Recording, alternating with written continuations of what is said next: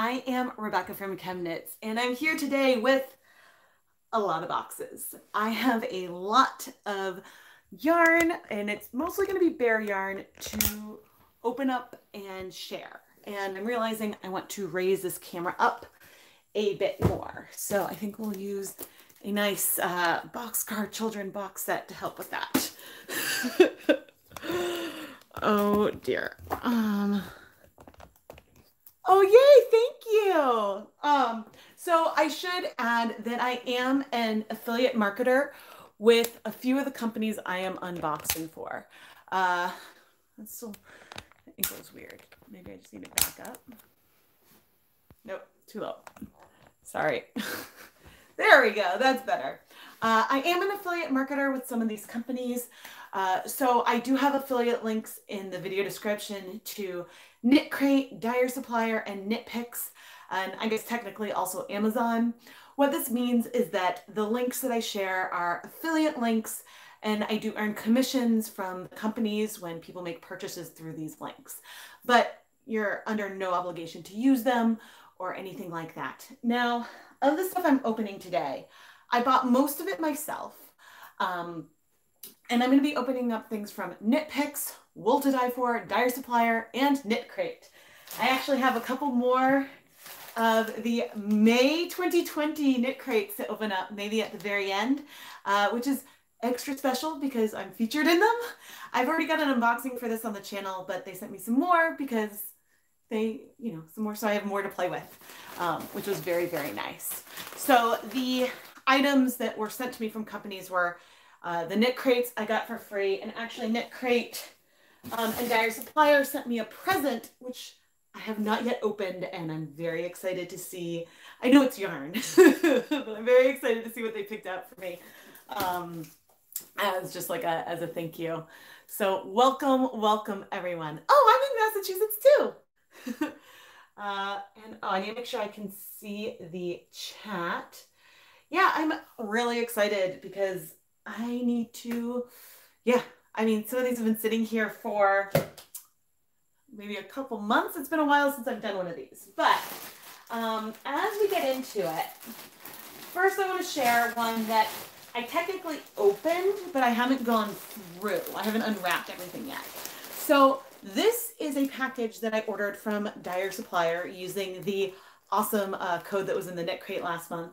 And I got a bunch of samples of things, which we'll open up and I don't think I've used many of these before, so I'll give an impression. But the thing I noticed when I unboxed this was a little explosion of some zip ties, which I think is really cool to include in there. If you've watched any of my videos, you know I love reusable nylon zip ties and I use them all the time. These ones I don't think are reusable, but it's a kind thing for them to include in the package because they do have a use as like a little handle or an extra tie when dyeing yarn. So it is, oh, there's even more. I wonder if there's like one per skein. I could have lost some, but let's see how many there are in here. 3, 4, 5, 6, 8, 9, 10, 11, 12, 13, 14, 15. 15. Okay, I ordered more than 15, so maybe it was just like a quick handful. So I'm not entirely sure. I haven't asked about that exactly, but this is the order that I placed myself and the things that I chose to purchase, in case you guys are curious. Oh, that's not even the marled sock base. It's a different one. Okay, so the first thing I got was a big bag of the 75/25 sock yarn. I'm not going to open this further, but it's fun. It's a bit different from the ones that I use from KnitPicks. I have a whole video comparing 75/25 sock yarn bases from these three companies, but it's 3-ply and it's really beautiful. And so I got some more. I probably would have chosen to get the 80/20, but the bags of it were out of stock when I ordered, and so I actually got, oh no, that's not, okay, so I do have an 80/20 sample, and so this is the one that I know, and so this is how when you get a sample skein, they show up in a bag, and it's what's nice, oh wow, there's a gift card in here. What? There's a gift card value. Huh. This is cool because and so in here there's like just like a little code for a gift, and it's looks like there's one of these in with each of the samples, which is cool. I'm assuming so it's to use off your next purchase of a 5-pack. I'm assuming that it's probably one coupon code per customer at a time, but that's cool. Okay, so this is the 80/20. This is the superwash one, and I've used this a lot. And then here is a sample of the non-superwash 80/20. And I thought that it could be fun to do like a side-by-side video with these two when I realized they had both. So I would say right off the bat, the superwash one is a little bit more yellow. I'm not sure if you guys can tell. But this is my first time holding the non-superwash. It's soft. So I tend to be more, I'm not really a sock knitter. I like lace and shawls are kind of my favorite thing that I make over and over. So I personally would probably pick the non-superwash over the superwash just because the washability factor isn't that important to me. Okay, so the coupon codes only work with the same, a 5-pack of the same, that's the sampler.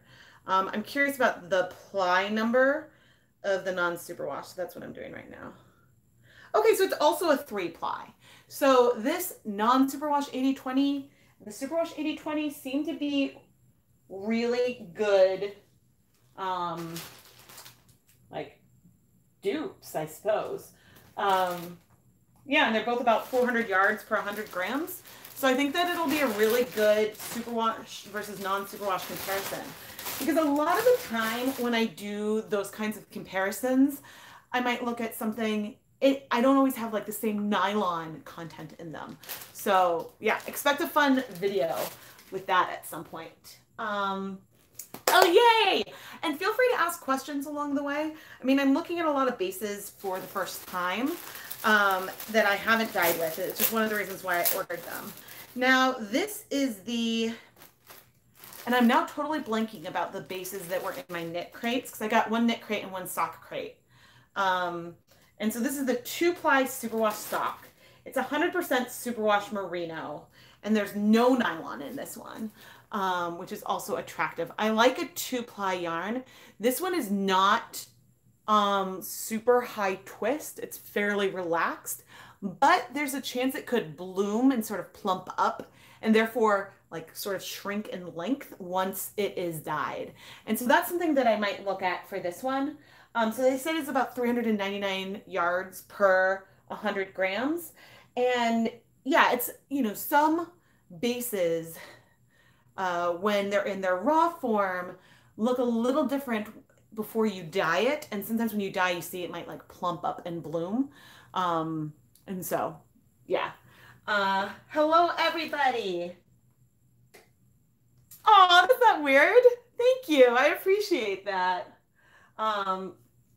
Yeah, so one video, when I'm looking at the Bear Zara, that's a really good example of a super high twist yarn that looks a bit more stretched out in the raw form, but as soon as you dye it and go through that like heat process, it fluffs in a way that then you get that beautiful high twist and that round bouncy yarn that is gorgeous. I don't have that downstairs with me right now, but yeah, so I'm curious. I guess I'm curious if that would happen with this, but it's also really soft and feels really, really nice. I can't believe I'm blanking on, of course I have the crates I've already opened upstairs. Okay, there is that. Oh, I can be fairly socially awkward myself.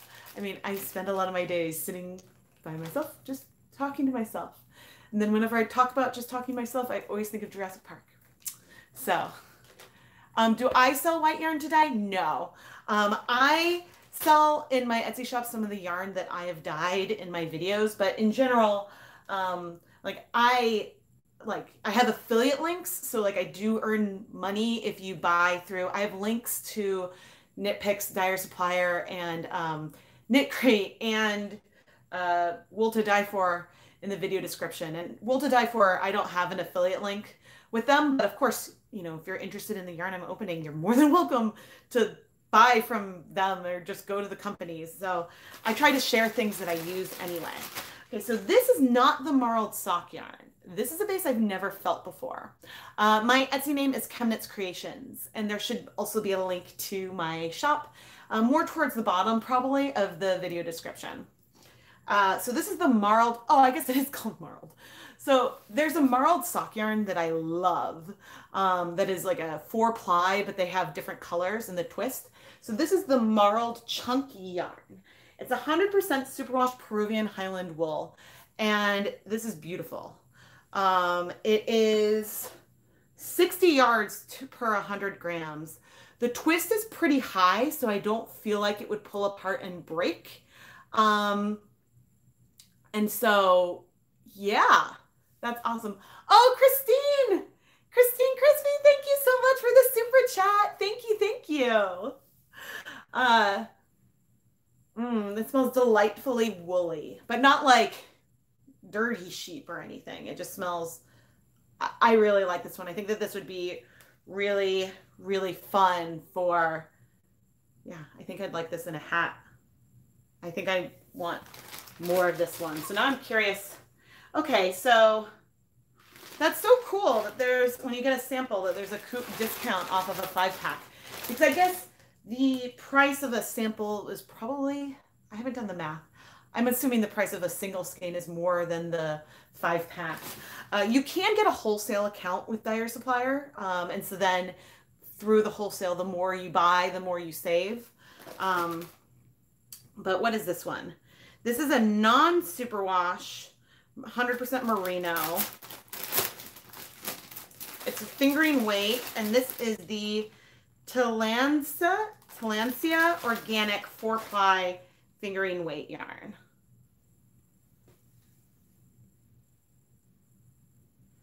This is pretty. So it's South American sourcing. It's mostly free, and it's spun in Italy, and it's about 430 yards per 100 grams. It is very, very soft. Not, I don't know, I'm slightly more excited about some of the others, but this is also, I mean, it feels really, really nice. So I have no complaints about it, or anything. It almost, strangely, it doesn't have silk in it, but reminds me a little bit of KnitPicks gloss. Something about the twist or like the feel of it feels a little silky. So yeah, so that's fun. But I am excited for this one as well. You don't often, I don't see as many like superwash fingering weight yarns that don't have nylon. And so yeah, and again, like as a shawl knitter, the nylon is not the thing I consider super important since I'm not as worried about the strength. You really do want that nylon when you do the strength. But anyway, this is the haul that I purchased for myself. And there's a question, do I ever spin dog fur? I actually have, but not my dog. When I started spinning, there was a Ravelry group and I was asking about like, you know, places to find different fiber contents. And there was someone who lived maybe about an hour from me was like, I have more fiber than I could ever spin in my lifetime. Do you want to come and pick up some fiber? And so we connected and she gave me a huge garbage bag full of fiber. And so in there, amongst everything else, was some unknown breed, but some white dog fur. So I have technically spun that. And I have collected my, I don't know where he is. He's probably asleep. My almost 9-year-old puppy. Oh my gosh. He's growing up so much, but he's a white fluff ball, 25 pounds of mostly fur. And so at some point, I hope to create an indie themed yarn for myself. So yes, the Tillandsia organic yarn is fingering weight. Oh, and I'm going to change this so I can see everything. Have I ever done KnitPicks Hawthorne DK? Yes, once. So far, I've only done the DK once. And it was a Leave No Dye Behind where I had some leftover guar gum, I think was the one where I did it. And I love Hawthorne. It is a favorite for sure. And I had a knife. Oh dear. I'm like patting myself all over. If I were, no, okay, this is my, oh yes, my cute little pop socket. Uh-oh. I had a box cutter. And what you never want to say, oh, here it is. What you never want to say about a box cutter is I had a box cutter when you have 2 young kids. Do I sell knitting on Etsy or just my yarn? Just my yarn. I don't sell anything I knit. I suppose at some point there's a chance I could add like a sample or something I've made, but yeah, occasionally I have like things I've tie-dyed. But at this stage it's mostly just yarn. I'm sitting on Legos. All right, so this is my present from Knit Crate. And so, ooh, I saw something that really excited me right away. So the reason why I got this present, and Dyer Supplier has sent me bare yarn in the past to review, but this one is more of a present because I was featured in their May crate and I helped them like develop that, and they were really appreciative. So they sent me this as a little present. And when I talked to them the other day, there's a present. I hadn't opened it yet. You feel the same way about Sharpies? Yes. Ooh. All right. So I am really excited because I know. Oh! Aw, Clem! Thank you. I think they had some extra Kool-Aid. So I got some extra. I actually really need the Post-its. I use these so I sell, and they're not available right now, but I do. Like I use these when I often print out like the packing slip when I'm going to do a viewer sponsored video.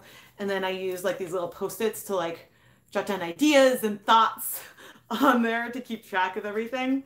And so these are really handy. And these are the extra that were in the May Knit Crate. But she also sent me some extra Kool-Aid.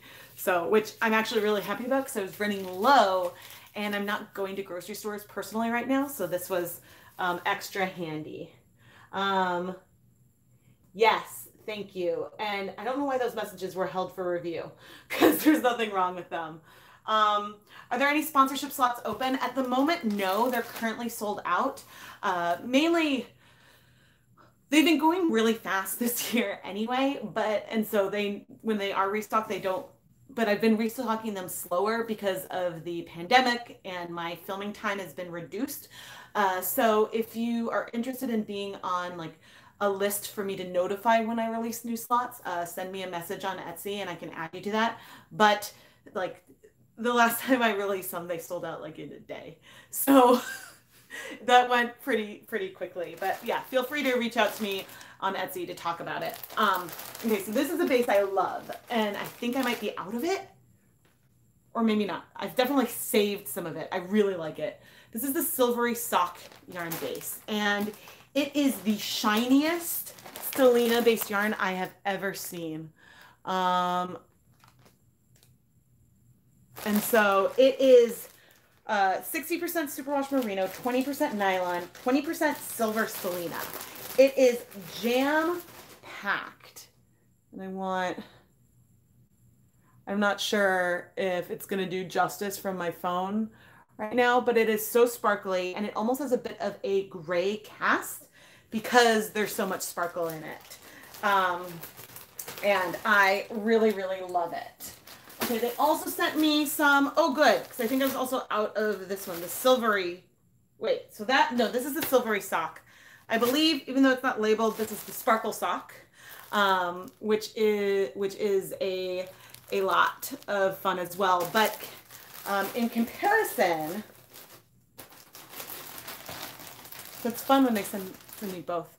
So in comparison, the sparkle sock is, I believe they said it's like, I think it's 10% stellina versus the 20%. And so one's more subtle and one is more intense with the sparkle. Yes, this is from Dyer Supplier. This was a present that Dyer Supplier sent me. Okay, so I see some questions. How do my sponsorships work? Well, I have a listing and sponsorships come with 100 grams of yarn I dye in my videos. It's sort of like a mystery colorway, but I do take color preferences of the sponsors into account, and the sponsors pick the yarn base that they'll receive, and then I use that, and if we've chatted a bit, I use that knowledge to pick, you know, a dyeing video that I want to create that I think will be a good fit for the sponsor, or like if you've purchased from me in the past, I'll like take a peek at the yarn that you've purchased and sort of just figure out what I think that you might like and what will make a fun video. And so that's sort of how that works. And then you get shout outs in the video and stuff. So those are the sparkle bases. And I saw a question. I know people say citric acid can damage stellina. Have you ever used powdered vinegar as the acid? I have not used powdered vinegar. I am not actually aware of powdered vinegar. So yeah, I mean, I don't know. So I haven't tried that. And yeah, I actually wasn't aware that it was a thing, because usually, and I'm now trying to think, because usually when we had like in the lab, even acetic acid, we'd get it as a liquid solution already. Learn about it on a cooking channel. Huh. Well, so the thing is with something like that, the reason why a lot of dyers say don't use citric acid with stellina is that if your conditions get too acidic, that can dull the luster. So if stellina is exposed to too much acid and too much heat over too long of a time, then it will potentially be less sparkly and look more like tinfoil versus tinsel, if that makes sense. I haven't seen that happen personally. I have dyed the sparkle sock with Kool-Aid, which is citric acid, and that was fine. But I don't think I've speckled with citric acid, because I think with citric acid powder, it's really easy to add too much acid. Whereas with vinegar, which a lot of like cooking vinegar starts at 5%, you can't really get more acidic than that. And so it's harder to get it. And with citric acid, you could get more and more acidic. So I think that that's one reason why you might want to avoid citric acid. I actually have a video, and I've done speckling using sugar. So soaking the yarn with vinegar and then mixing the dye with sugar is a way that I've been able to do it without having citric acid. And I found that the sugar worked better than salt for playing with speckles. So I do have a video about that on the channel, specifically because I was trying to figure out about speckling a sparkle base. So in theory, I mean, I haven't experienced it, so I don't know. I just know from other dyers the recommendations to avoid, but some people still use citric acid and it's fine. I think it's about, you know, figuring out what that push point is. Let's see. So yes, this is Dyer Supplier. And the two bases were the silvery sock and the sparkle sock. And so this, I don't know what it is, because it doesn't have a label. Let me see if I can figure this out.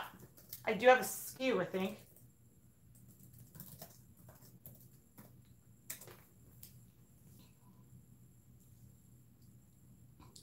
Okay, so I think this is the Superwash Sport Merino.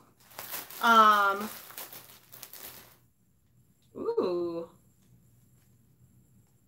I don't know if it looks like sport weight to me. This definitely does not look sport weight. So I can reach out and ask Clem if she knows, but I don't think that there's a packing slip probably. So this is 3-ply. And yeah, I mean, it looks more like fingering weight to me. Do I have a video? Yeah, I have one video that looks at vinegar versus citric acid so far in terms of breaking Wilton's Violet.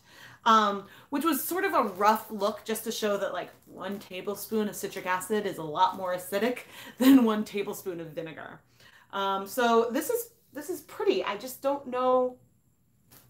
Oh, wait, let's see. DS028. Yeah, it's a Superwash Sport Merino.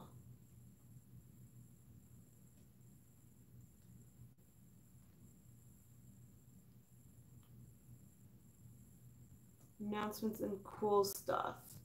Okay, yeah, I guess it's Superwash Sport Merino. We'll see. It's possible that it'll bloom a bit.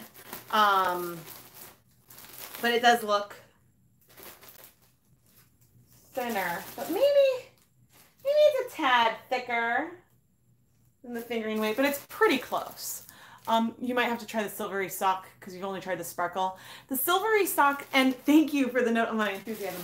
The silvery silvery sock is definitely unique, and I haven't seen anything quite like it before.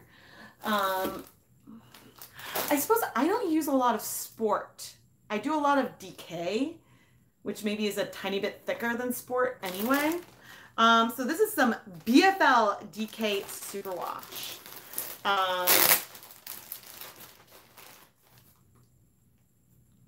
Ooh. So this looks like it almost has a tiny bit of a halo to it. And I would say I love spinning BFL. I would say that it feels, it's not quite as soft as the Superwash Merinos that I've felt, or that I've been touching. They're not, I haven't been felting them. So this is 4-ply, but it just looks really, really thin. But again, as I said, these all have the potential to bloom once they are dyed. And so I know that sometimes when you have bare yarn, sometimes it has been washed and is in more like ready to knit form. Other times it's straight from the mill, and that final processing step is the dyeing. So if you were to have like a retail natural colored wool, it's not necessarily in the same bare form straight from the mill because they've probably washed it and let it plump. Just like you would set the twist of yarn that you've spun, it's not quite done until you've done that last like soak and wash step. Do I crochet or primarily knit? I mostly knit, but I enjoy crochet as well. I would consider myself much more of a novice when it comes to crochet, but I can, you know, I can look up a stitch and follow it. I finally like had that tension breakthrough when I wasn't doing it too tightly. So that was a big breakthrough for me. Gosh, but that was a while ago. That was probably not quite as old as Indie. So but still probably 8 or 9 years ago. Do I find that Dyer Supplier's fingering is thinner than KnitPicks? Oh gosh. Not necessarily. I would look at, for a good comparison, I would look at my video where I did like a comparison of 75-25 stock yarns, and I did Wool2Dye4, Dyer Supplier, and KnitPicks, and compared them all, even price points. Like I really broke it down for those skeins. What's the difference between DK Sport and fingering weight? That's a really great question. The main difference is the thickness of the yarn. And so one way that that's represented is in wraps per inch. So if you were to take something like a pencil and lightly wrap the yarn around it on you would get fewer wraps per inch for a really chunky yarn than you would say a fingering weight yarn, but you would get even more wraps for lace weight or for thread. So that's one way, I guess, that you look at almost the diameter of the yarn that you're dealing with. And it sometimes based on that, then there are recommendations on maybe the hook size or the needle size you want to get a different density of fabric. But there's some other, like, you know, it depends also, it's project dependent and personal preference a lot into what you use. So yeah, in general, sometimes like, I mean, in my shop, I like put DK and sport in the same category, but usually like when I look at them, they feel noticeably thicker than say fingering weight, but again, in the raw form, it can be harder to compare. And for KnitPicks, for example, they're mostly a retail company. So I think that just based on the way the yarn is packaged, that their bare yarn is more, has probably been washed one more time, is my guess, because it looks very similar to the retail ready balls of yarn that they sell. But so that's just, I don't know for a fact, that's just my hypothesis. Is a silver thread made with real silver? No. I believe that Stellina is like, it's like an acrylic or something. It's synthetic. It occasionally could take a stain with certain dyes, but it doesn't absorb color. Like I've seen Stellina get stained from red number 3, like in Wilton's Violet, but I haven't really seen it pick up color from acid dyes. I have microwaved it, so it's not actually metal. And yay for catching a live! I'm so glad to have helped. And we've got lots of boxes to go through. Do you know if the Aran Bouncy softens after dyeing? I don't think I've tried that one. I have a worsted from Dyer Supplier I've tried that is super soft, but I don't think it's that one. I think it's like the Superwash Merino worsted is the one I've used. So back when they were switching mills, they sent me a bunch of yarn to test out and play with. And then they released all these new bases that I just hadn't tried. And so that's why I got a bunch of samples. And so we'll see what's in here. Oh, wait, was this the one you were asking about? The Bouncy Aran? Let's see, I'll feel it right now. How is that? Could you see the box? So if you're curious, this box I'm unboxing was a present for me. And, ooh, this is soft. So I would say, Bouncy Aran, this is 100% superwash merino. I mean, to me, it doesn't feel rough at the moment. This is softer than the BFL superwash that I've tried so far. But it feels, you know what it feels almost like? It feels like when you take jeans and you air dry them. It feels a tiny bit stiff, and I imagine that it would soften a bit with dyeing, but it still feels very soft. It just has like that tiny bit of a feeling like, oh, I want to like rub this a bit and then it'll soften up, if that makes sense. But it's still, I would consider this soft. So this is a superwash merino. It's Aran weight, and it looks like it is 4-ply. It's 170 yards per 100 grams. So it's definitely softer than, say, Wool of the Andes, which is 100% Peruvian Highland wool at KnitPicks. I will say, though, that, I mean, I like Wool of the Andes a lot, and I use it for cowls and hats, too. So my scratchy meter is maybe a little different than other people's. Do I know what kind of sheep the yarn comes from? Yes, this comes from merino. And they do, the sheep Dyer Supplier is, they try to ethically source their fiber, and it's all mulesing free. And so that's from South America, and then it's spun at their mill in Italy. Yes. Okay, I should read the question. Is there any, besides the obvious washability, is there any notable differences between superwash and regular wool? And yes, there's a slight textural difference. I don't think I'm at a point where I could feel something and be like, oh, that's superwash, or no, it's not. But it has been treated, and so it's almost like a slippery feeling, but not super obvious or noticeable. It's very subtle, but it's there. And I think it's just because of the way that it's been stripped. The sort of like strip it, it's like you remove part of the like almost like barbs of the wool, so that way it doesn't lose its order and get like all messy and therefore felted. But I don't know a ton about the superwash process, but the other big difference as a dyer is that superwash yarns absorb color faster. So if you want really sharp speckles, you want superwash wool. If you can still speckle non-superwash wool, but they'll bloom a bit more and be a more splotched versus mega sharp speckles. Yeah, so it's all like preference as well. Which is softer. So yeah, non-superwash wool isn't always softer. I think it depends a lot. But anyway, that is the Dyer Supplier haul, which was a lot more than I thought. I was like, oh, this is a nice little box. I mean, I also thought that I guess I only thought that they were going to send me 5 or 10 skeins. Because when I made the video, it was like happenstance since I had Dyer Supplier yarn in hand.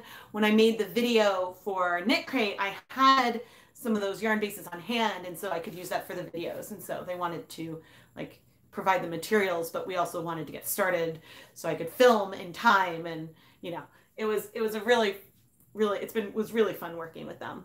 Oh, MC 1R150, thank you. Wait, not 150, 1950. Thank you so much for the super chat. Thank you.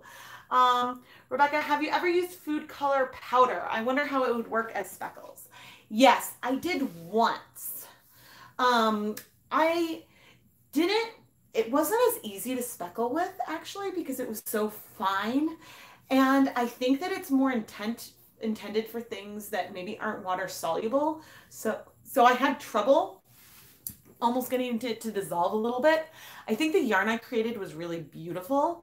But so I would search my channel for food coloring powder because I have done that. And I need to explore it more in the future. But I think for speckling with food coloring, if you can't access the little packets of Kool-Aid, which are one of the best sources, the other things I would explore would be sugar sprinkles. So like the ones that you might put on cookies and things like that, because the sugar dissolves really quickly and it'll leave that pigment behind. And you can even make your own sugar sprinkles in custom colors, which is something that I've been meaning to do forever. And maybe I will hopefully do this summer. Goal. It's a goal. And you know, it just keeps getting pushed back, but it's something I really should do because I think the kids would actually really like making the sprinkles with me, and then I would maybe save some for them and they might like that. For the first time dyer, which yarn do you suggest using and chemicals to make it a positive experience? Ooh, that's a great question. I recommend starting with food coloring just because it's a great way to see if you like it as a hobby, as an art. And so if you use food coloring, you can use, like, I'll use my kitchen pots and pans with food coloring, so you don't need to get special equipment. But I do recommend food coloring, and then a wool or predominantly superwash wool yarn would be the best things I would pick to start with. But you don't have to dye the whole skein at once. So if you have a 100-gram skein, if you go back and look at the oldest videos, I was dyeing maybe 2 to 3 grams of yarn at a time because I was trying to make that one skein stretch as far as I possibly could to explore techniques and see what I liked to do. But also I was in a very big, like, making like little knit toys phase, and so having small amounts of different colors was really useful as well. But so that's something that I recommend as an inexpensive way to get started. Let's see. Is dyeing my full-time job? Yes. This is my full-time job. Well, I mean, I guess my full-time job is this, and I am a parent. So I have 2 young kids, and so right now my full-time job is this, and so I suppose it's, yeah. But this is my job. I spend my time most of my time filming and editing videos. And so the Etsy is a huge source of support for the content here on the channel, because I sell the yarn that I dye in my videos, which then allows me to like have hauls like this and things like that. Yeah, so the Etsy is very important, but I think that the video and sharing the video content is the primary, like, central tenant of my business. But the Etsy is probably one of the biggest supporters of the business. And as for how to get traction on Etsy, I guess marketing is a huge thing. And so using social media to share it, especially if you're dealing with hand-dyed yarn. It's a saturated market, but there's space for it in the market. And so find your own approach or vision and then try to share that with people, because people like to find new dyers and find different ways that people approach it. And so that's fun. And there's so many people, like no indie dyer can supply everyone. And so I think that as a community, it's very supportive. Thank you. I actually used to, so I do have a PhD in biochemistry, and I was a chem tutor in college, and in grad school I tutored as well. And so before like life took me on a different path, but yeah, that was something I really enjoyed doing. So Subi says, I believe non-superwash wool is better for knitting color work, less soft, less slippery, and blooms when washed. Yes, one of my favorite yarn bases for color work is non-superwash. It's KnitPicks palette. I love it. It's a fingering weight yarn. It does great for color work because it's a little sticky. It's not my favorite to dye though, even though my favorite winter hat, that was the yarn base I used, just because when I dye yarn, I don't like it when the fibers stick a little bit together because I don't find that as pretty. But I mean, that's what makes it so great for color work. So, you know, but that's the first wool yarn I ever dyed. Let's see. What do you think of KnitPicks Lindy chain? Is it a 2/8? I'm not sure what number weight is. I believe it is fingering weight. Lindy chain feels like it would be great for like a summer top. It is I think that the chain plying gives it a little bit more bounce than it might have had otherwise, and I like it. It's not like the softest yarn in the world because it's like linen based, but I do really like it. I don't think I've knit with it, but I have dyed it. Yes, okay. Please, and if I don't see a question, please keep asking. Okay, let's go for KnitPicks. This big one. And thankfully this box was not falling apart. Oh yeah, and if you're not, please subscribe. All right, so what did I order? I think that this was mostly a housekeeping order. I got another Hawthorne sock blank, which is a newer edition. I dyed this in one of the recent dye-alongs, and they're great. I mean, I love Hawthorne. I love high twist yarns a lot. And so it's 80% superwash fine Highland wool, 20% polyamide, and I love it. All right, and I think I got, this is the 75-25 I use the most. It is Stroll fingering weight yarn. It's 75% superwash merino, 25% nylon, and I got 1, 2, 3, 4, 5. There should be a what? 6. I better count. So that'll be 60 skeins, and looks like they sent me some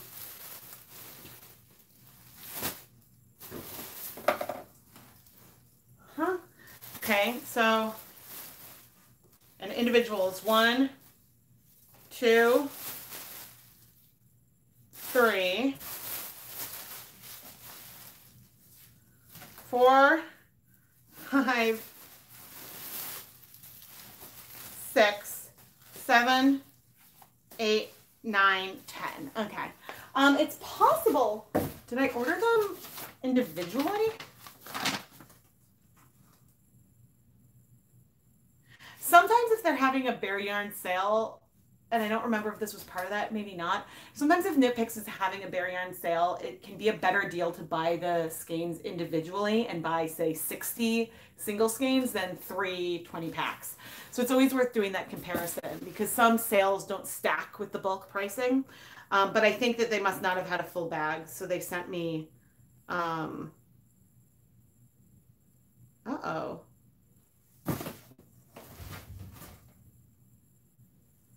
What? This isn't good, and I haven't opened this in a while. Shipped 0. Where's my Muse? Or did that come separately? Oh dear.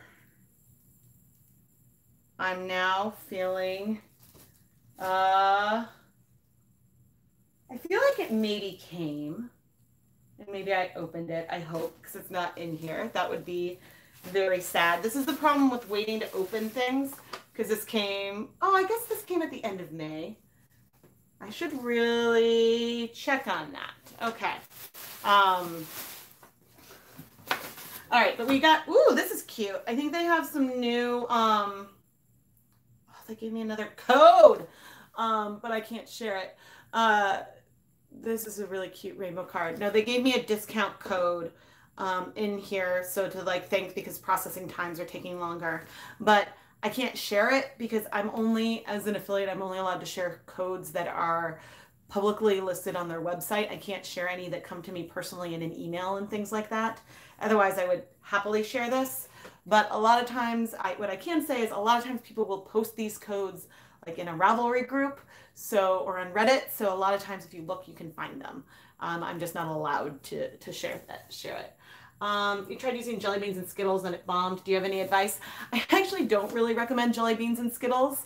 If you want to dye with candy, I recommend chalky candy, like candy hearts and things like that. Oh, thank you, Susie. Thanks for the, have you ever thought about putting vinegar in a spray bottle? Yarn soaked in water, spun almost dry, do your speckles, and then spray with vinegar. I believe there have been a few times when I've sprayed with vinegar after the fact. There might have been a time when I did a bat. And so I think so. But anyway, there's something else in this KnitPicks box that is something that I thought that you guys would be really interested to see. Because otherwise, I might not have unboxed just a box of Stroll if I thought there wasn't anything else really exciting in there.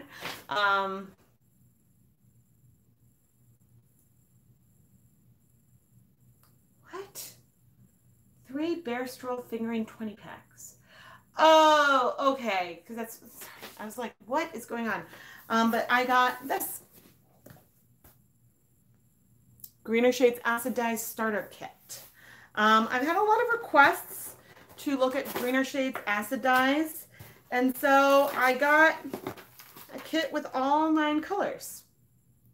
Wait, it's only a 1/4 ounce?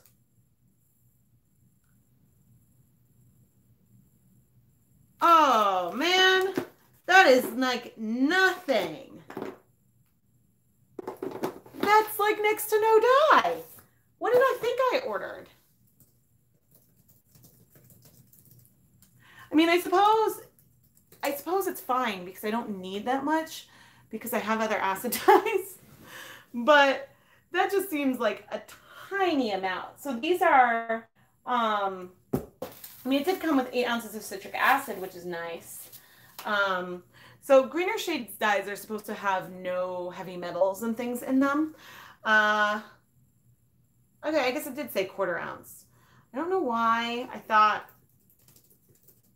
they were bigger. So for perspective, Jacquard, the small jars are 1/2 ounce, and I think that's about 14 grams. So, okay, I think I was a bit confused because, yeah, the 1/2 ounce, all right, I guess that's fine. The 1/2 ounce jars of Greener Shades dyes retail at KnitPicks for $8.55 each. So that is much more expensive than, say, Jacquard.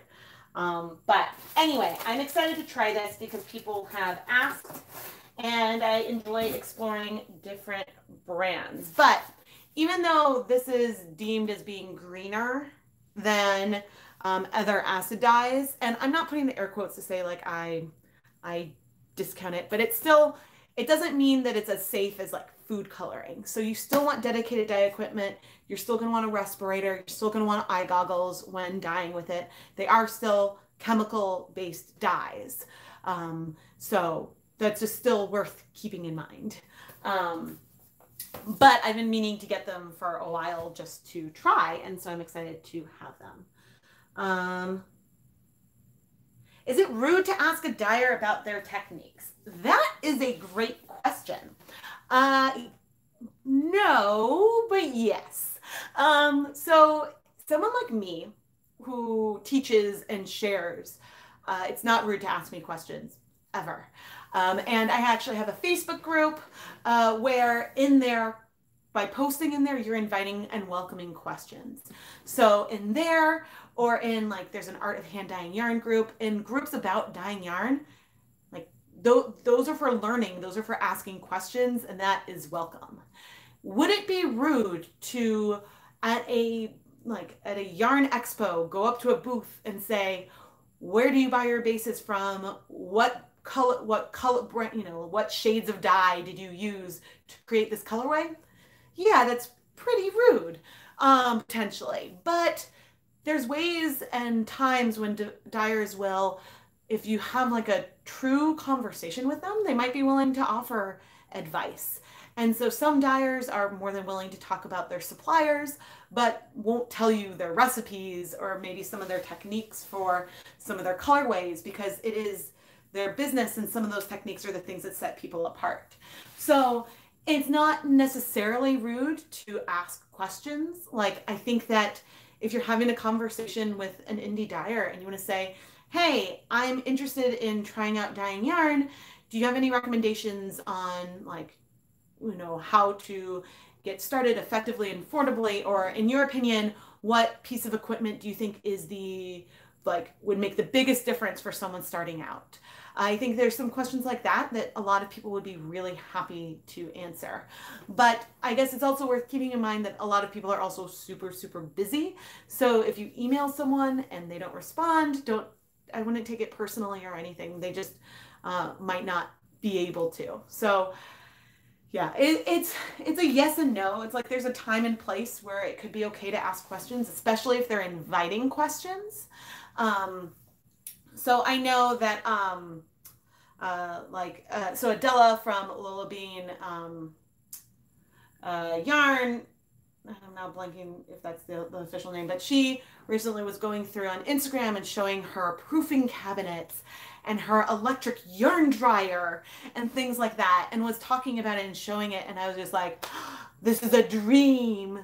And so, and I'd say she's multiple steps up from where I am, and has like a full dye studio in her garage, and I'm like still in my kitchen, but, so I think that there's people who are willing to share this information, but yeah, it's not appropriate necessarily to, just like you wouldn't necessarily go up to a baker and say, hey, can you give me the recipe for like your bread so I can make it myself? So it's sort of like people are willing to talk about the craft, but the way that you approach the conversation is also important.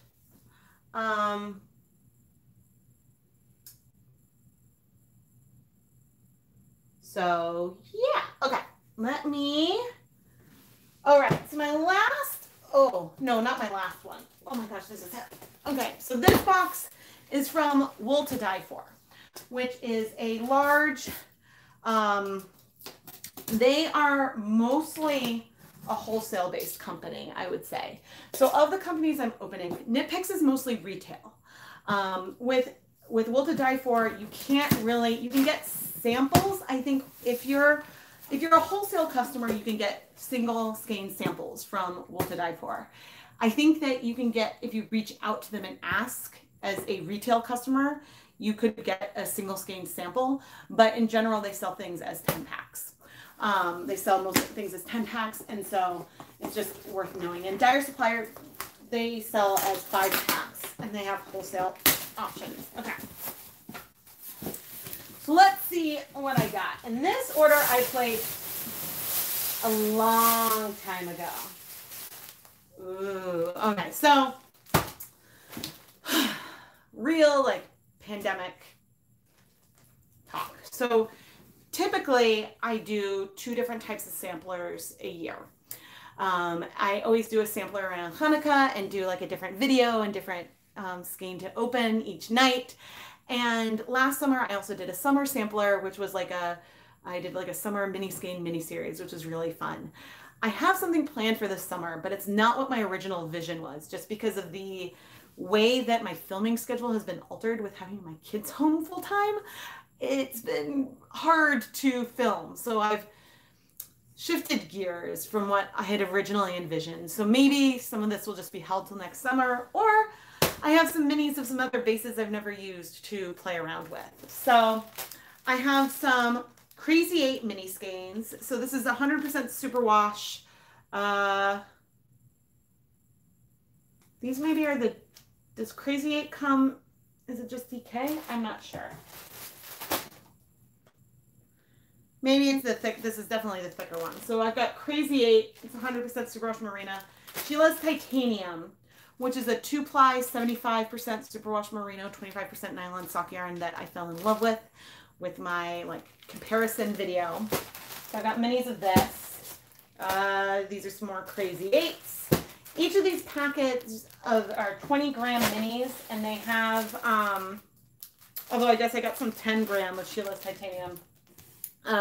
They come with 25 minis or micros per bag. Let's see. More titanium. And titanium. I think titanium doesn't come in DK, so maybe that's why I got some Crazy 8s as well. But I haven't. There's another one. That's another titanium. Oh, okay. That's where the other Crazy 8s went. I think I got a lot. I had a plan. Yeah, so a lot of Sheila's Titanium, and I got 2 bags of the micros just because, I mean, look at how cute they are. They're so cute. And then I got that yak sock. This is 70% superwash merino, 20% yak, 10% nylon. And I thought that this was going to be fun. I still think it's going to be fun. But, yeah, my plan, I talked about it a bit on page. Ooh, that's soft. But also look at the natural deep gray color. Isn't that beautiful? So I'll say there is a plan for some kind of set. It's just going to be completely different from my original plan. But so, yeah, I bought a bunch of minis because I had plans, and the result is going to be a lot smaller than what these original plans were, because this is hundreds of mini skeins and I did not dye that many. But I think that with what will be coming, and I'm still finalizing, finalizing details of that, but with what's coming, I think the videos are going to be really, really fun and really informative and interesting. It's just, you know, different from what I've done. So I haven't dyed that gray yak colorway before. So it should take color beautifully from what I've seen. But what's going to be a little different is the colors will definitely be more muted, because you're not going to erase that gray. I've never dyed a soy blend before.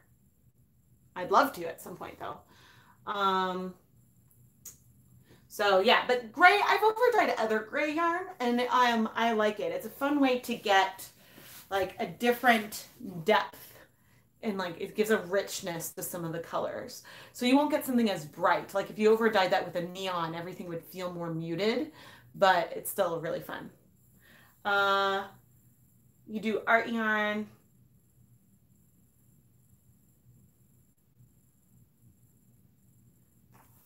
So gosh, I mean, I guess I have trouble imagining someone being nasty if someone says that they're spinning art yarn and being like, oh, that's not art yarn.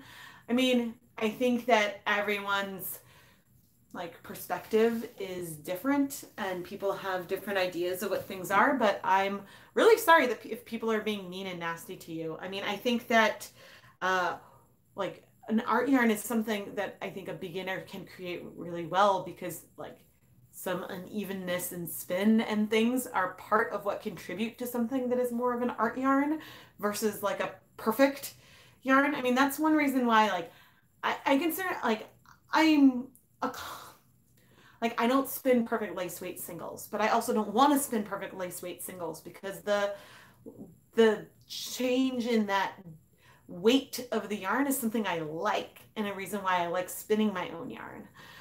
So yeah, I guess I don't have a better complete answer for you, but I hope that that helps somewhat. I have to say I'm feeling a little bit overwhelmed by the amount of yarn around me because I don't know where I'm going to put it all. Yeah, I mean, that having tons of color and different fibers mixed in sounds beautiful. I don't know, I've never tried like listing art yarn, so I don't know necessarily what people may or may not be expecting. But yeah, I mean, I think that if you're selling something, just make sure you describe it really, really well in the description. So when people were asking for advice about having a shop, that's one thing I'd recommend. So like if, for example, some people don't mind yarn dyed with food coloring. It can, like if, especially when wet, it is more prone to fading than say a like commercially dyed yarn, although some light fastness varies with different dye colors. So I always disclose like really quickly at the top of my listings what kind of dye I use to dye the yarn. Because some people don't want to buy yarn dyed with food coloring, and that is fine. And other people like using yarn dyed with food coloring. So that's like why some of this stuff isn't just, it's always good to give information about the products that you're creating. Let's see.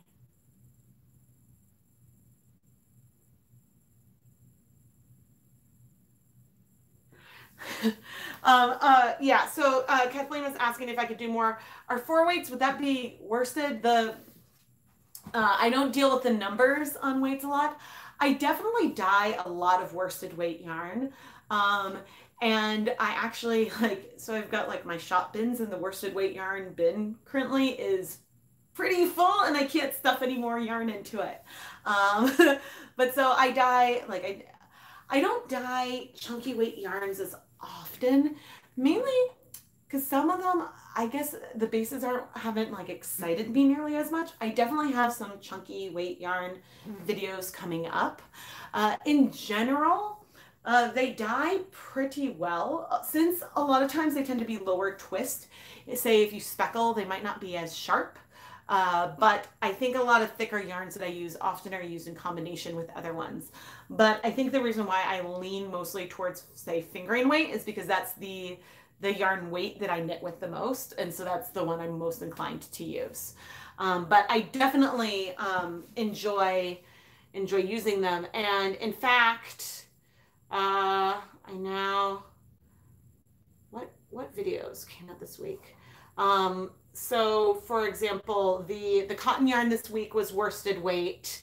And then, yeah, when I did the kinky yarn last, or maybe 2 weeks ago, wait a minute.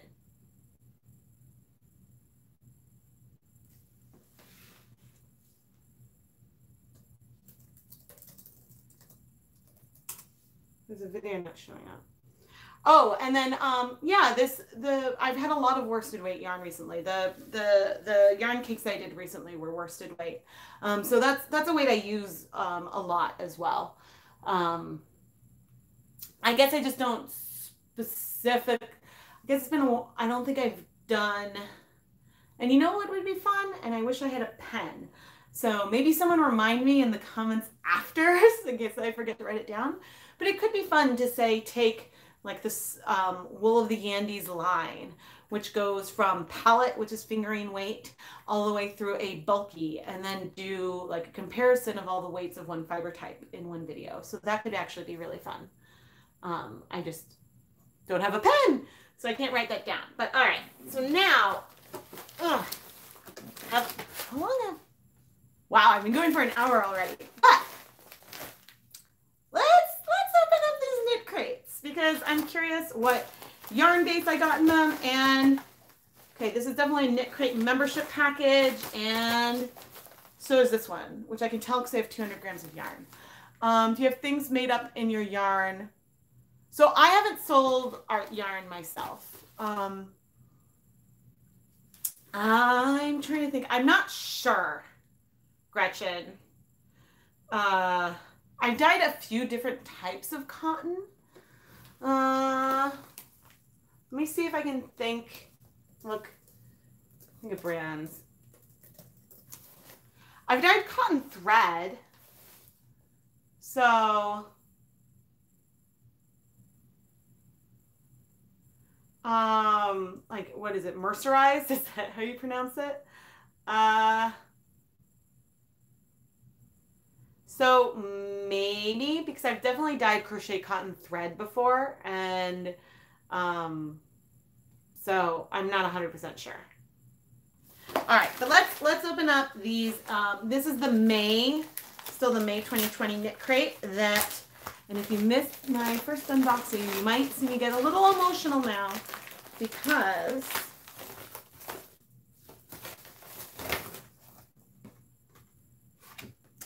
hold on. I'm going to use, I did this during the last live stream, so I'm going to cover up the download codes. All right. Da, da, da, da. Look at that face. That's me. So I was featured in this because, so if you're curious, I know some of you are probably here because of Knit Crate, but if you're curious about this, because of the pandemic, Knit Crate's mill had to shut down and then wasn't shipping the yarn that they needed for the May crate. And so they reached out to me to see like if they could put together a DIY kind of crate. And although I suppose like knitting is DIY, but you know, a DIY yarn color crate. And so we came up with the, so we created this DIY Kool-Aid home dyeing project, and I made tutorials for them and released even more videos about Kool-Aid on my channel. And it was really special because Kool-Aid is the very first yarn I ever dyed. I used Kool-Aid. I had a lot of 20% wool, 80% acrylic yarn that was off-white, and I wanted it to not be off-white anymore.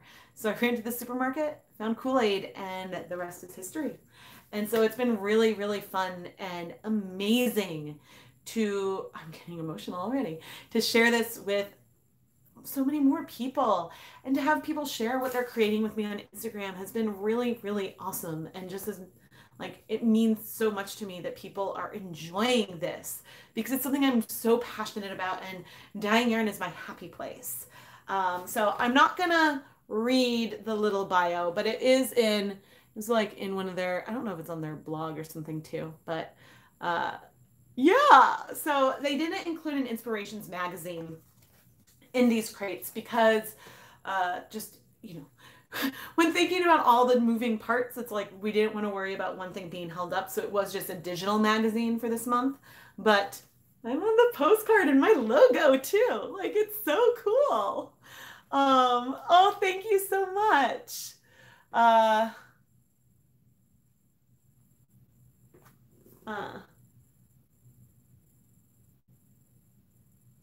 Oh, I'm so sorry that some fiber artists have been rude to you. Okay, so this is the 2-ply superwash undyed sock yarn.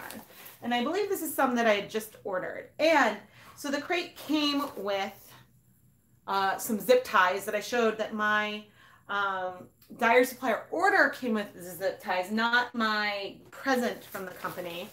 And it looks like this is, ooh, this is the like natural, there's 3 different color vibes, or I guess 4 color vibes you can pick with Knit Crate. You can pick Anything Goes, which is usually the one that I get, because since they send it to me for free, I don't pick the colors I get. You can get Energize Me, which is warm toned, and that came with cherry and orange Kool-Aid, so red and orange. There's Chill Out, which is cool toned, which came with the grape and the cherry. And then the All Natural, which I'm blanking on what it's called, came with the grape and orange because you can actually combine these to get a nice brown. And I demonstrated that in a live stream that I did to help promote this. And so the Knit Crate came with the 200 grams of yarn, the 2 packets of Kool-Aid, this little Knit Crate, like sticky, like notes handy pack. And then there's my tutorials. And so with one of the things I covered up here is there is a URL on here, so that way you can go and you can download the Inspirations magazine, which has information, and my video is should be embedded there. And also there's a ton of patterns this month. A lot of designers offered free patterns to Knit Crate subscribers, and there's a lot of patterns that were available in past crates that they included in this one to give options, because since people are dyeing their own yarn, there's so many more types of colorways people can create. Your kids wore you down until you could drink it. Oh, yay! I haven't watched anyone else. I haven't watched anyone else unbox it yet. I've been meaning to, but things have been remote learning is really challenging. I'm going to open up this other one and see what yarn bases they are. So the other reason that they're using, normally they have these like teal boxes that they use, but they're using bags at the moment because it allows them to pack the crates efficiently using less staff at a time in the warehouse, which I think is important. And so this is, all right, I've got another one that is the 2-ply sock yarn. And this one is, I've got the cherry. This is the chill out. I've got cherry and grape. And actually I should set that with the other Kool-Aid because they gave me some more as a present. But I don't know, seeing my face on a postcard is wild. And like, it's strange because when they started featuring different like influencers and stuff this year, I thought that was so cool. And people asked like, oh, was I one of them? And I was like, no. Because I feel like, I still feel very like small beans, even though, okay, actually, if you guys want to see me cry, I'm going to look something up right now. Because I might have just hit a milestone. No, I have not yet hit a milestone. I am currently at 39,910 subscribers. And so I'm about to cross the 40,000 mark, which is making me really emotional. Because dyeing yarn is... That wasn't a swear, I promise. Dyeing yarn is truly my happy place, and it's something I'm really passionate about, and it's something that when I am struggling or something, it really helps me as like an escape, and being able to share something I'm so passionate with so many people means a lot to me, and it means a lot that you guys enjoy my journey and my quirky, kooky, bubbly personality, and my like willingness to make mistakes and do things that are less than perfect, but to continue to try and to grow and to improve. And so the fact that I have so many of you supporting this journey means the world to me. And having the response be so positive for this crate, and I was nervous because like it's something different, and so we didn't know how people would respond. We hoped that people would be excited, and like people were, and it's been such a good response. And like it's just, yeah, it's really, really cool, because normally like I've been hiding in like my own little like corner of the internet, you know. I haven't been to like, I haven't done like a ton of networking necessarily or anything, and that's something that like I want to meet more people in person and stuff. But you know, it's easy to just like stay here with my camera and my yarn and play, and it's just been really, really cool, and I'm really glad they asked me to do that. And the like, I don't think that artists should do things like for exposure, but I did see exposure potential in this collaboration for me, and I did seem like a very mutually beneficial thing, and it really, really was. And sorry, but yeah, it was like strange, and it feels so weird because everything's so hard right now, and to have this opportunity come up because we're all home and distancing, and it's just a very weird weird time and like socially distant hug, guys. And I want to see, my eyes got blurry. Oh, thank you. You guys, thank you. You guys are so nice. Thank you so much. Yeah, I wasn't sure. I was like, I realized like when I was talking, I was like, oh, I know that threshold is coming up soon. It's possible. I was like, then the waterworks would really go, but not quite. But definitely it'll be crossed in June. And yeah, something like, I mean, you guys have been the most supportive, whether people have just found me, some of you have been around for a really long time. And so you guys have been a really amazingly supportive of this journey for so long anyway. But yeah, it just, I think that like something like early this year, I don't know what really switched, but YouTube, I think, started recommending my videos more because then the views started going up more than before, and that's been just cool. And so then it's just like, then this opportunity comes up, and it's just, yeah, it's, you know, what someone commented that I would make a really good chemistry teacher.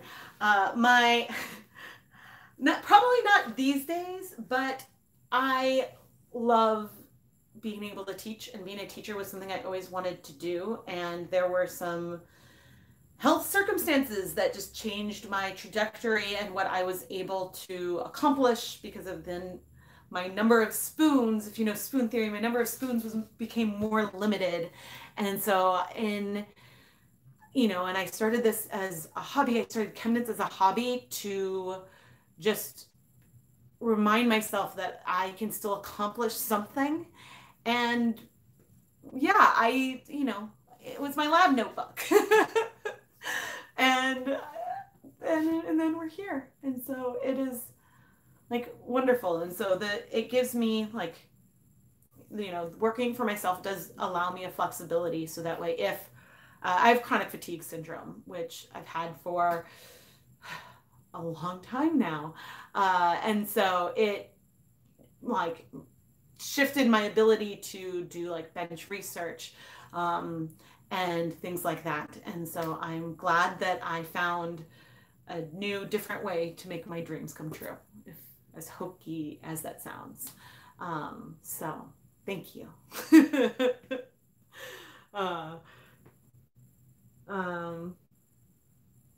Oh, thank you. Oh, I'm so glad I can make some nights entertaining. And yeah, I know about sleepless nights. There's occasionally like times when I like if I can maintain and do very well if I balance. I had like earlier, maybe it was like even before the pandemic started, I had a flare up, which thankfully I don't really have much pain. It's more of just like the brain fog, the fatigue, and then the accompanying anxiety of not being able to make decisions. So I mean, I think sometimes some of my anxiety, if you like, it's there, then you really can see it in some of the videos.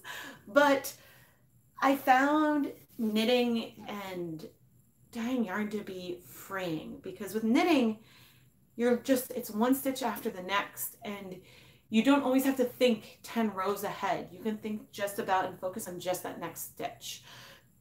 So the paralyzing decision making wasn't there for me, and that really helped me.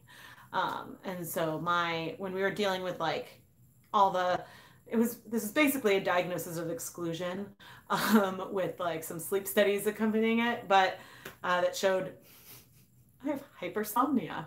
And I go in because I'm like, I'm really tired. And they come in, they're like, oh yeah, you have hypersomnia. I'm like, thanks for a clinical diagnosis that I'm really tired. But yeah, so that was, amusing. Oh, but in doing this, the doctor's like, okay, I will get worried once you stop knitting. And so I had a really like wonderful doctor. This was all back at the end of grad school. Oh my goodness. Thank you. Oh, and And now I'm going back up because you told me, you said your name's further up, and I want to, oh no, my memory. Susie. Okay, Susie, thank you so much for the super chat. Thank you, thank you, thank you. Susie, MC, the numbers. Thank you so, so much for that. And Susie said, gave me a super chat, said, just for sharing your journey with us, teaching us, and making us smile and cry with you. Yeah, I'm not like, you know, I have, yeah, lots of emotions. It's funny because I think I was saying this in a video today, because sometimes I get comments like, you're too happy, which like, it's mostly like, well, thank you. I am generally like a fairly like positive, happy person and try to find the positivity in things. But yeah, I think that the flip side is I could be really, really happy, but I can also be really, really sad sometimes. And so that's just the reality. If you log on in the wee hours of the night, you will most often catch you here. Aww, thank you. Thank you for watching. Yeah, knitting allows me to, if I can shut my brain off, and this is what allowed me to start doing for other people with like other like fatigue type things.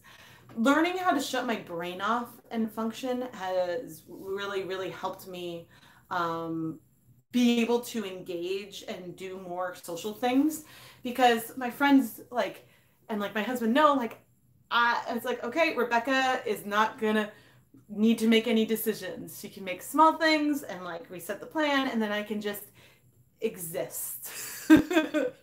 And it's wonderful. And I'm very, very lucky, even if some of these really good friends live all over the world. All over the world and the country. And Kenyatta, thank you so much for the super chat. Thank you so much. I really appreciate it.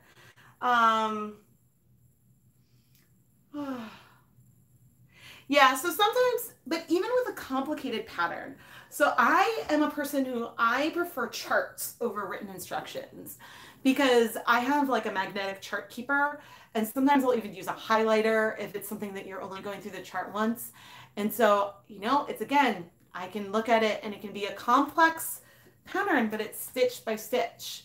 And that's, you know, it's like, what's the next stitch?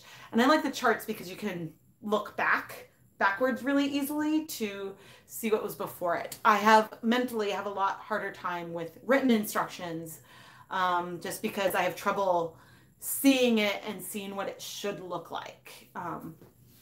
I took a cable design workshop with Nora Khan once, and that was unbelievable. Oh man, when I lived in Evanston, so I used to live outside of Chicago, it was then really easy for me to go to Vogue Knitting Live, and Stitches Midwest was only about 45 minutes to an hour west. And so like we'd go, like my husband likes seeing me go to yarn festivals, but so he'd drive me, and then like, you know, we'd make an adventure of it. But you know, and Vogue Knitting Live also, like, it was just really easy to hop on the L and go into the city for it. And the nearest like Vogue Knitting Live here would be in New York City, which isn't really day trippable. So it's just more complex. But my original goal for 2020 was to try to travel some and go to, like, because I love taking classes and going and chatting with people in the like expo and things like that. So I'd love to go and then, you know, maybe have like a mini unofficial meet and greet or something. Be like, if, you know, people are gonna be around, if we want to like get coffee or I don't know. But of course, that's probably off the table for this year, because there's not shows or anything. So maybe next year, or something, I can try to make that happen, because I'd like to. But e-hugs. Ooh, I like e-hugs thoughts. That's really good. But anyway, I probably need to sign off. I'm debating what state of destruction I can leave. So I'm like sitting by the front door because this is where we have packages. I'm wondering like what state I can leave this in without everyone destroying it. The kids are good. The kids know not to touch yarn, or if they do, they're very gentle. The dog never touches yarn. He knows like he might hate other people, but he respects the yarn. So that's good for a fur baby. But my husband's supportive, but he doesn't necessarily love it when it takes over the whole house. And it's like all over right now. Oh my gosh. Aw. Yeah, no, I mean, I'd love to, and I mean, the thing is, like, I'd love to even try, like, a local dye-along or something someday, but I don't know, like, of a good space, because the problem is, like, the needing of water and heat, and, like, a lot of spaces might not want you to potentially spill Kool-Aid everywhere. So, no, I don't know much about Tintex dyes, and Dusty, I'm not sure if it was you that asked me about that on a recent video. I did write it down to research more. But if it wasn't you, then someone else asked me about it this week. And so that is on my radar to look more into, but I've never heard of it before. Probably, oh, awesome. But yeah, you guys are awesome. And there's so much yarn. You know, and it's time for me to start thinking about Hanukkah this year. And I don't know what things are going to look like because there's so much uncertainty. And I just know that, you know, I know like my kids are fine. They're both like inquisitive and things, and they're young enough that like I'm more worried about the social aspect of the isolation versus the academic, but thankfully they have each other. And they really are best friends. I mean, they fight, but they're best friends. And so I'm really, really glad they have each other. But yeah, I hope for school. Oh, Kathleen, it might have been you asking about it. Yeah, visual. I'm a very like visual person. But anyway, all right, I'm gonna sign off and at least put all of this into a box so that way it is less disruptive. But there is I think Leave No Dye Behind video coming out tomorrow morning at 8:30 a.m. Eastern Time. And so if you're not subscribed yet, please subscribe and turn on notifications because sometimes live streams happen with advance warning and sometimes like tonight, they come up pretty last minute. But I'm so glad so many of you could join me tonight. This was really, really fun to dig in and give some first impressions or just to talk about this bare yarn. And so these are the KnitPicks, Dyer Supplier, and Wool2Dye4 are the three companies I probably source from the most. And again, I do have affiliate links in the video description. And yeah, thank you guys so much for joining. I don't know how soon I would be able to do a big one like this. I do know that like my Paradise Fibers box is on the way, and by the end of the month I should have the June knit crates. But yeah, this was my this was a big haul for me. Lots of videos are in here. Oh, Gretchen, thank you. Thank you. Yeah, good night, everyone. Oh man.